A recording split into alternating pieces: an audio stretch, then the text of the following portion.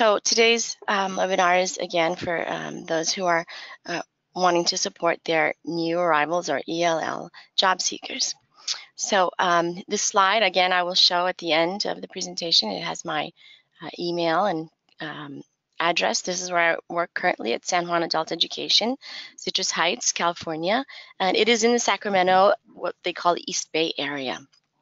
And after this presentation, we'll take questions, but also I want you to remember that I'm more than willing to help anyone with any resources or questions. You can email me directly, and I'll be glad to answer those questions. Yeah. So this is supposed to be a suitcase, a word cloud, and it's a reminder to us that our ELL students and job seekers come with lots of challenges. And their goal usually is to succeed for their family, and some of us forget that they want to save face back home. They've come to this new country, so they have a lot to expectations, family and friends at home, to live up to. And so they face challenges such as the American lifestyle.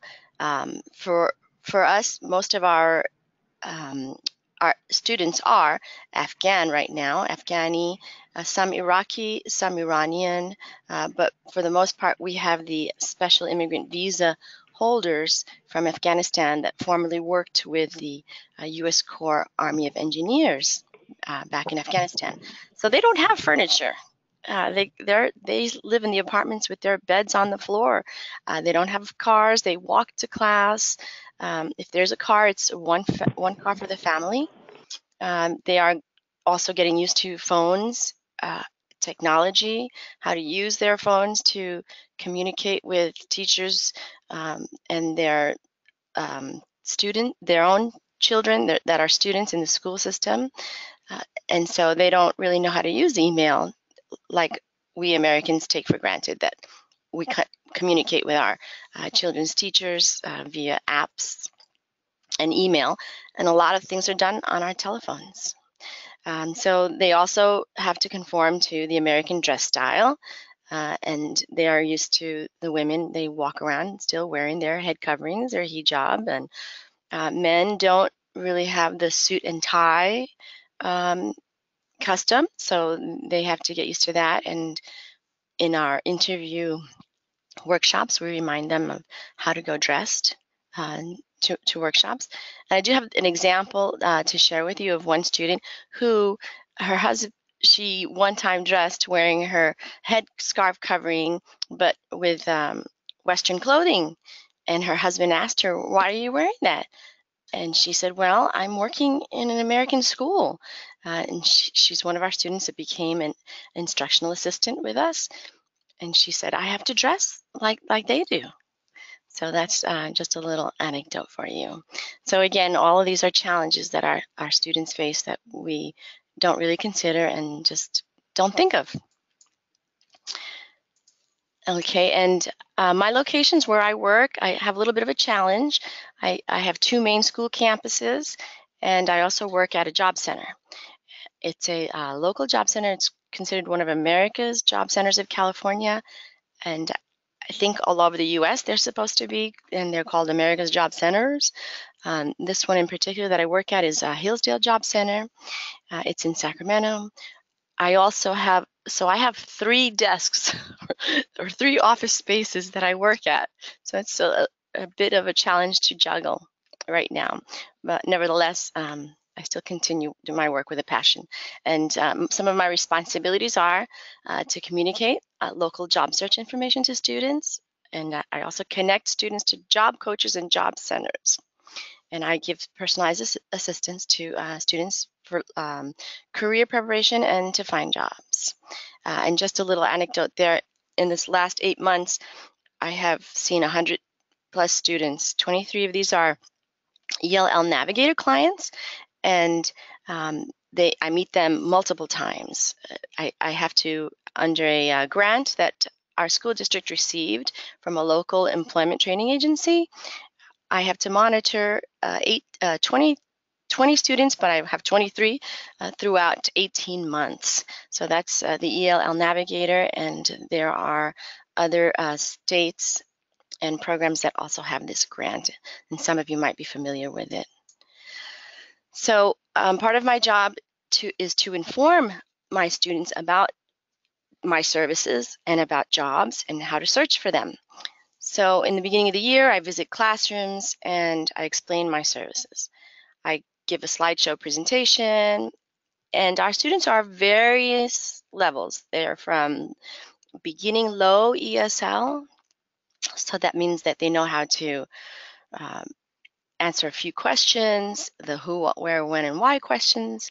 So I do have a PowerPoint presentation, and that's what I do for the lower level ESL classes. I use those questions to answer and to present my information.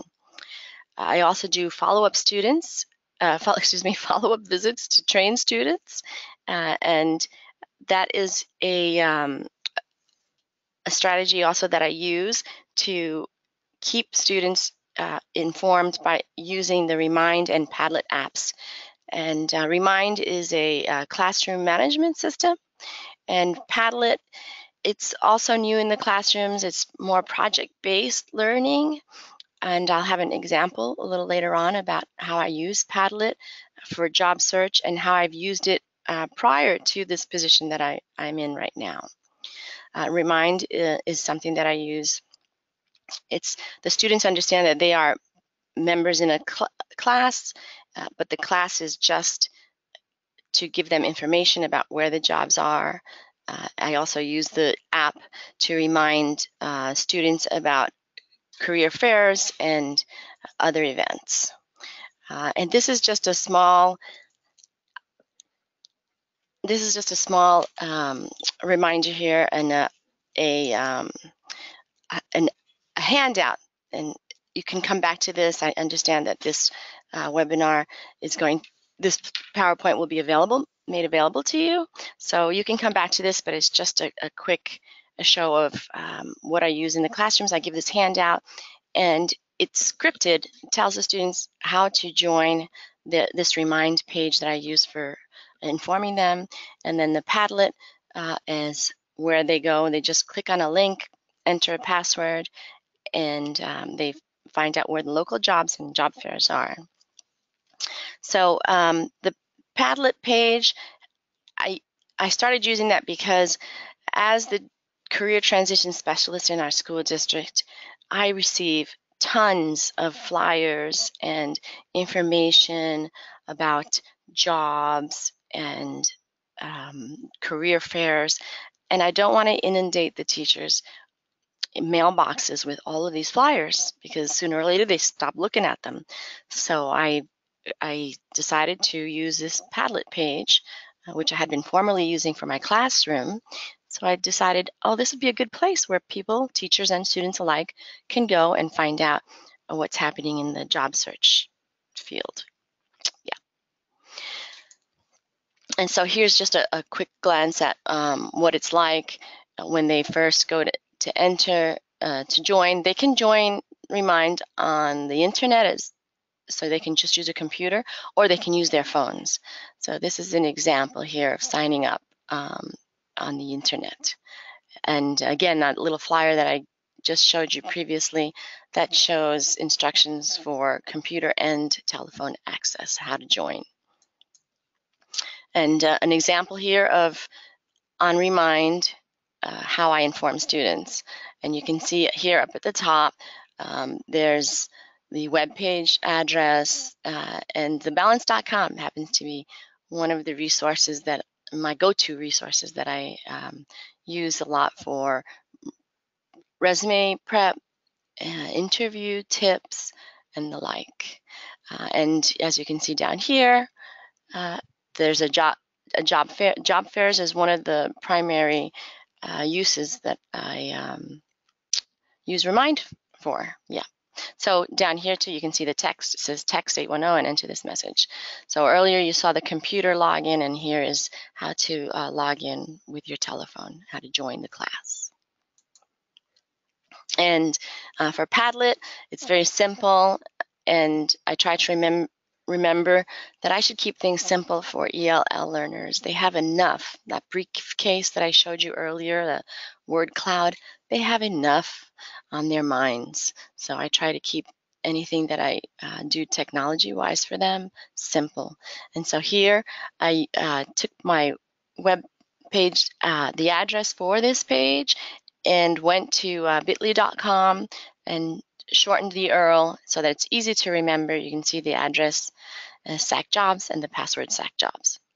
And also, you don't have to have a password. You can keep this page public, I believe. And just with the URL address, they can access, and it just opens directly to the page resource.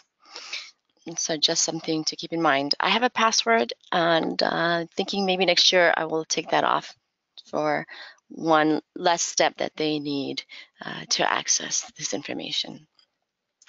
And so here is an example of that Padlet page, and you can see at the top that these are just like little photos or postings, like a bulletin board actually. And I keep these updated too. I actually use a volunteer student to help me do that. As a student that was a class former, so she's a former student, and she's currently in Taiwan. She comes and goes. Her children are here in the States, in California, studying, but they were born here, so, and she's on a tourist visa. So she decided, I could do this back in Taiwan too. Can I help you? And so she goes in and she takes down any expired job postings for me. And so that's a tip there for how you could use your volunteers. And when I post jobs, I try to remember to post jobs because I get job postings that are applicable for all students, all applicants, ASE, that's adult secondary education, adult basic education, and also jobs for professionals. I've received jobs come through for immigration lawyers and the like. We do have, again, special immigrant visa holders, and they are very high-level English. They come with engineering experience, but the challenge is that they are not certified with their credentials here in the U.S., so they can't. It's a challenge to get them back into their field, and it will take them years to become the engineers that they were back in their countries. So I try to remember that although they're very high level, it's going to be a while before they get the training, go back to school, or they get the opportunities to work like they once did in their own countries. So these are some of the jobs that I recommend to them, jobs that they can get without difficulties. So interpreter jobs. There are companies, many companies, I think about 10 years ago, when we had a very poor down economy, and the economic bust there in 2008 through 10, there were 2 interpreter companies that I could think of locally, and now there must be 10 or 15. So it's a big opportunity right now. There are many companies looking for employees. And I have animal control there because they do need people with languages to come into those new neighborhoods. We have a neighborhood here that our students and staff refer to as Little Afghanistan, because there are so many people that live there, you know, in the languages speak Dari or Farsi. And so they have pets too, just like we do, and animal control needs somebody to go in and talk to them when things get out of hand. Law enforcement uses interpreters too, because they, when they go to these homes, the Middle Eastern customs, the women cannot speak to a man. So a police officer is always accompanied by another female police officer, and they use also an interpreter to help address the situations. So they can get jobs in school districts, and earlier I said one of my former students, in fact, is an instructional aide with us. Well, school district jobs, in our school district, we have this year alone resettled, we have 900 families that settled in the area that have come into our school districts. And so they are hiring recreational aides, instructional aides that can go into the classrooms to address the needs of these bilingual students that don't have a high English level. Also, there are community services like nonprofit organizations that hire part-time, usually, interpreters. The library currently has a position for an Arab speaker that helps clients and the community and our students to use their services. They give them an introduction to the library. They help them navigate all kinds of library services. And I have recommended that they do a Farsi one because it is a very big population here that speaks that language. So nonprofit and resettlement agencies also hire our students, and resettlement agencies like World Relief. I understand I spoke to a former student who works there as a warehouse manager. I was trying to see if we could get some volunteer positions there, and he told me they have 600 volunteers there. So I'll speak a little bit more about volunteers at the end of this presentation if anybody's interested. And Padlet, this is just a quick page to show you what I used Padlet for in my class prior to becoming a career transition specialist, which, by the way, is a new assignment for me as of last fall. So my students, I encouraged them, they were looking for jobs. At the time, I was teaching a career English class with using Burlington as our curriculum, and I encouraged my students to do PowerPoints that they could use as a portfolio for job seeking.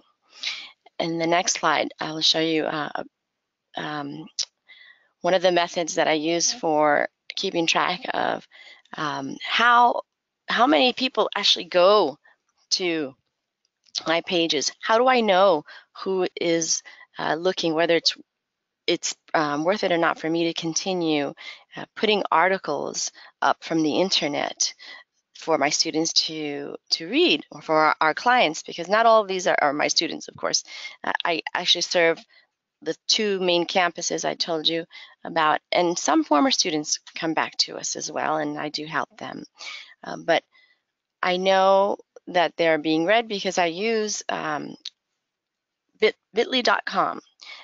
You can shorten your URL with Google or TinyURL, but Bitly keeps track and it provides infographics. So here you can see on May 9th, I posted this article, Tesla Recruiter shares strategies to land a job, because I had a former student that is doing a temp job with them for a couple of months. And so I thought, well, he would be interested in finding out some strategies for getting a permanent job. And so you can see there that there were 16 clicks on that day when I posted that article. Okay, and also I use Bitly for, you can see at the bottom here it says CalJobs calendar and Hillsdale events.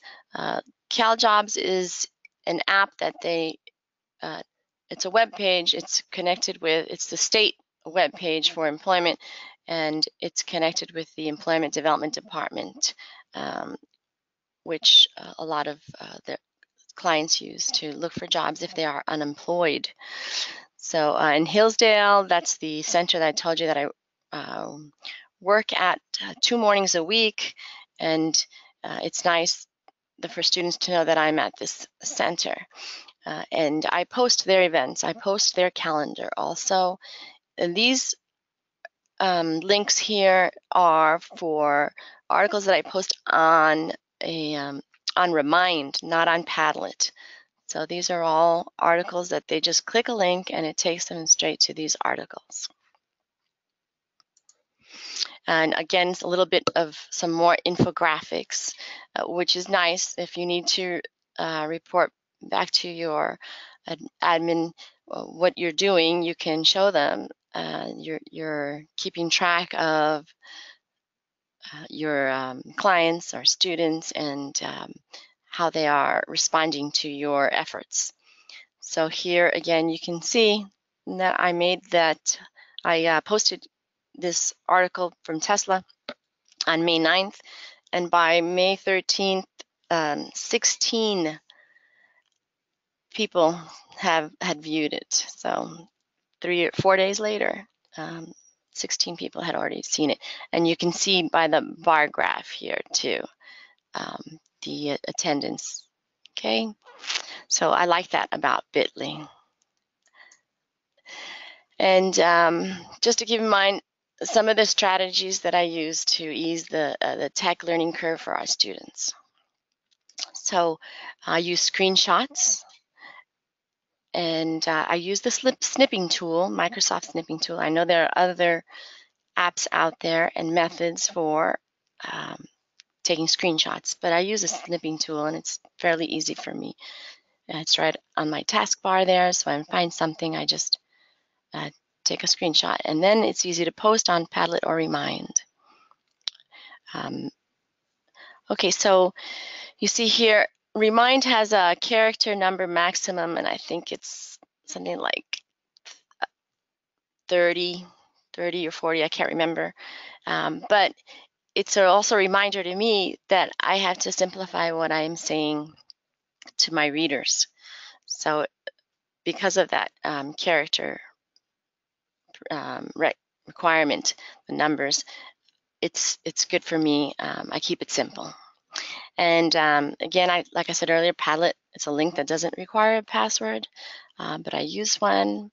And another reminder, the strategy I use is to use apps that are accessible from a mobile phone or a text messaging platform that relates information fast. So from an iPhone, you can upload flyers, like the job flyers that I get from agencies, from our employment training agencies, or you can upload document images immediately. And I use Outlook for our mail app at work in the school district, and so I find it very easy and convenient to just I click on that flyer or that document, and I copy it. I have the Remind and Padlet pages open on another screen, and I just copy it over. So it's very easy from Outlook. Or on the phone, it's very easy from the phone too. I recommend an iPhone for that. So here's just an example of the snipping tool. So when I give students information about applying for jobs, I don't just tell them there's a job here. I also try to give them information and show them how to navigate that job application source. So here you can see that I copied took a screenshot here that they can see where the location is. At that time, I was looking for warehouse openings in Sacramento. And so I sent this to a student so that they could see how to use that web page resource. Also, another strategy to ease some of that tech anxiousness when they're applying for jobs is to provide instructions. And I used here to make these arrows, I used the snipping tool before posting it. This is really tiny, these boxes, as you can see here, and it's not easy. So what's obvious to us, okay, we're looking for it and we can find it, but they may not be able to see it as readily. So it's nice to point out those little items that seem very obvious to us. And also I give them instructions, and I will make screenshots of the instructions as well, like I did right here. I just did this little snippet, and that's information that I send out to on Remind, or I email it to the students as well. So an example too of taking a screenshot is here. This is on my on Padlet. A former student used Padlet to show their talent or their skills in computers for, this was to reduce the sensitivity of the mouse. And so he's showing in the screenshot here. So it's a tutorial, and these are good ideas for using Padlet. You can upload your students' presentations, and I actually started doing this. The idea came to me because I had students who maybe couldn't attend on the day that there was a presentation in class. So this way, if I posted it on Padlet and they couldn't attend class, they could see that presentation. And then I also did, I'm trying to recall here what I did. They commented. So I made a Google form for students to comment on presentations. So if a student had not attended class that day, they could still comment on a student's presentations. And so that's another idea for how to use Padlet. Okay, here, so now I'm getting down towards, this is about the middle of my presentation here, and I use these are web resources for careers and jobs, and these are two that I use: California Career Zone and OneNet, or onetonline.org. Line always confuses me how to pronounce that, but it's onetonline.org. And in the next slide here, I'll show you. So I like this web page. I'm not sure what you're using in your states, but I think every state should have a resource page like this. This resource page allows job seekers to explore the job industries, and it also gives an assessment of their personality styles and what kind of a job might fit best for that personality. And they have two, on this assessment, there are two kinds. One is very short, and one is a longer, so they have two versions. And in this next slide here, I'll show you that they show the occupational clusters. So it is very user-friendly, especially for our ELL students. They can see the pictures and they can make the connection. So they just click on an occupational cluster, and then they can click on and see the job title. So here's building and construction trades. And what's nice here, that they can choose the occupation by highest paying, fastest growing, or most employed. And so in this choice here, I did another screenshot here. I just chose the electrical engineers. This little drawing here is to show that it's a STEM occupation. It requires 4 years of education, and this is the annual average wage for an electrical engineer. These are statistics that come from the Department of Labor. Also, when they click on that link, electrical engineer, they get a lot of information. They get here what other jobs are related in that field that they could look for. And they also get a video of one example of an electrical engineer position. And I've highlighted down here where it says find job openings, because they can click on this and it takes them straight to job openings they can apply for. So that's really nice. It's almost like a one-stop shop here. Find a job, find a career, and then look for a job. They can find training. They can also find schools that have that coursework for them to study. And here is another bit of information from that same page. It's chock full, this page. This is only a little bit of what's on that page. And so a description of what the job is, which in their country might be very different than what it is in the US. Some of the things that are listed here, they might not have any experience with, but now they know that if that's what they need for that job, that they should maybe go to college, a community college, or an adult education program and get some of these skills before they apply for jobs to make them more competitive. And okay, again, on the right here, gives you more information about wages, preparation, and the outlook. So in California, and I believe a lot of this information is for California, because it is californiacareerzone.org. And this is the average annual growth. So they see that it's probably going to be competitive because of the slow growth. So here I've thought, okay, I've given you resources, applications, and computer apps, telephone apps on how you can keep your ELL job seeker informed. But here are some internet resources for your classes. They are career preparation, ESL classes. Burlington English, I have a $sign here because it's not free, but it is a wonderful program. I've used it in my career English class. And they are making classes and courses in there more every time. Just recently I saw them, and I saw them at a job fair, and they have now digital literacy skills. So Burlington English was for like beginning high students and above, and now they have lower. They have a literacy level as well.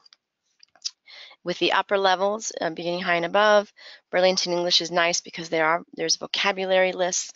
So they could, for example, study bartending or daycare vocabulary, all the way up to accounting careers, more English-specific careers. And I've put down here CDLP Online. That one is California Distance Learning Project Online. That's a web page that used former news stories and turned them into sort of like a class almost. A lot of teachers in our school, at our program, use this page. It has reading, follow along reading, listening, and it had also videos, but it's kind of dated, so they've taken down, I believe, the videos, and so right now you can just see the stories and lots of activities like word matching, concentration, dictation, writing, and students can email their teachers the work that they've done from that program. Below, I have two other pages, resources, americanenglish.state.gov. That's one of my favorites. And in the next slide, I'll show you a screenshot of what I just discovered the other day. It gets better and better all the time too, that page. owl.english.purdue is one of my favorites for grammar and English as a second language students. This page is nice because it addresses both the native English speaker and the English as a second language student. So they can find the tab on the left-hand side for ESL, and that just makes it, in simpler English for them, but the activities are very high level. It's for your college student ready to go to college or community college. So here's a snapshot of that American English page that I just recently discovered. And if you click on that tab, Resources, you will come up with this, Web Resources for English Language Teaching and Learning. Down below here, text PDF, you just click on this and you can upload it. And I was very surprised, but also glad to see a lot of the webpage references here are ones that I like, and owl.purdue is on there. So non-techie resources. Away from technology, I just thought I'd share this with you. For the ELL job seeker, maybe have job fairs. I've organized a job fair each semester this year. It takes a lot of prep time. It took me maybe about a month on top, along with doing the rest of my job, everything that I do. It took about a month to solidify and organizing a job fair. So at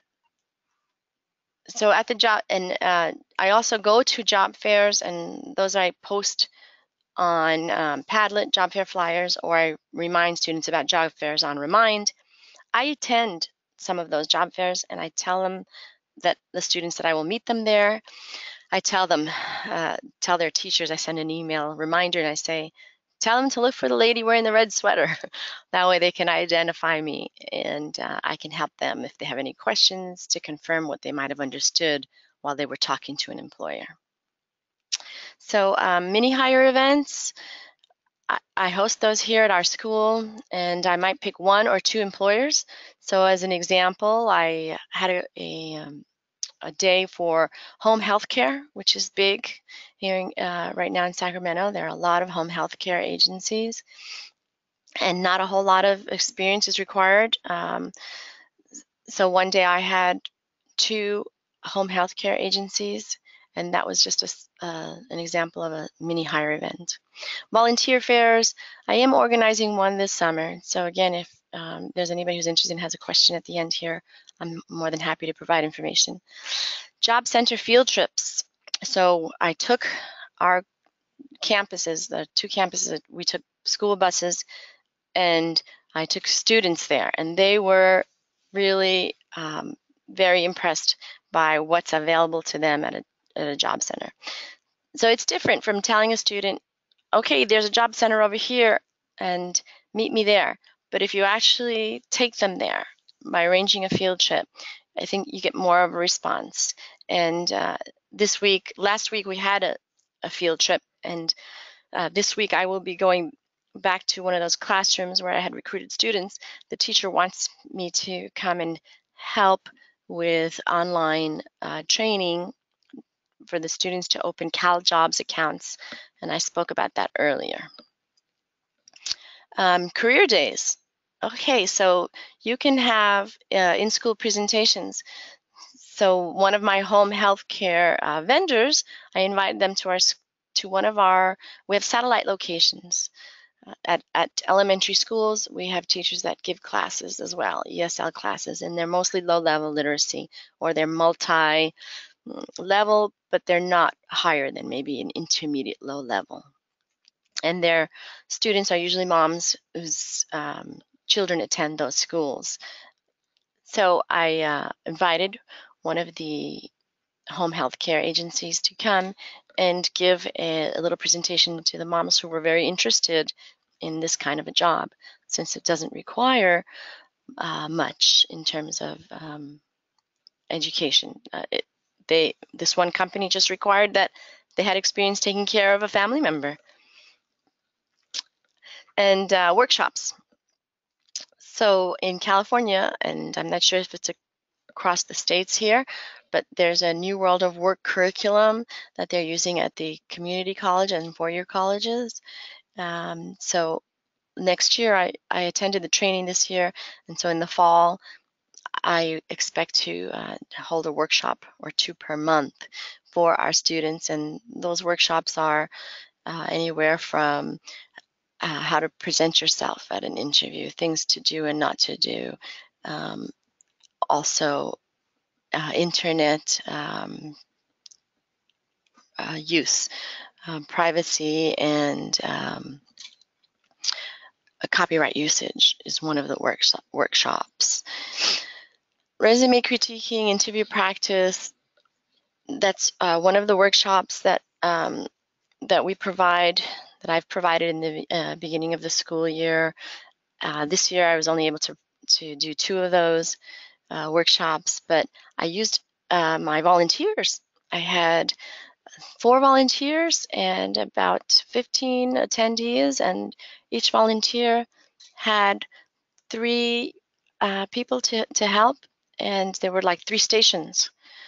Opening up an email account with Yahoo or Gmail was one station. Another station was resume critiquing. And I trained the volunteers prior to this and showed them what was required at each station. So, okay, so I'm going down to my last 2 slides here, and this is just a slide that I thought I'd share. Eventbrite is an event organizer here, and you can see last week I attended this webinar, this workshop, and I told my students that I would be there. You can see here, but it says diversity career group. So it was considered a career and job fair, but it had diversity written on it as well.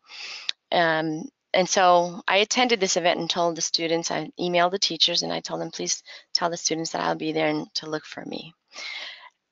And I've also recommended to our teachers to show the students how to reserve a spot on Eventbrite to go to this career fair, because technology is something that we use every day more and more. And so this is a skill that's important. And as part of that Eventbrite, if you join and they open up accounts, they send you emails reminding you of the event, the day before, and they also send you emails with other events that are happening in the area that might interest you. So you don't have to go to the Eventbrite and to their webpage and look all the time. They email you and send you things that are available too, based on what you've already subscribed for, what you've already shown interest for. And that is the end of my presentation. Here's my information, my email.